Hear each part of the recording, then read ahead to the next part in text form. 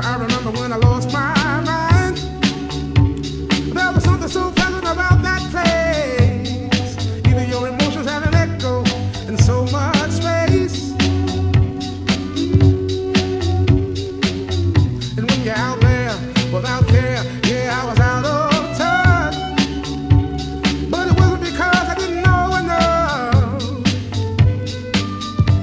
I just knew too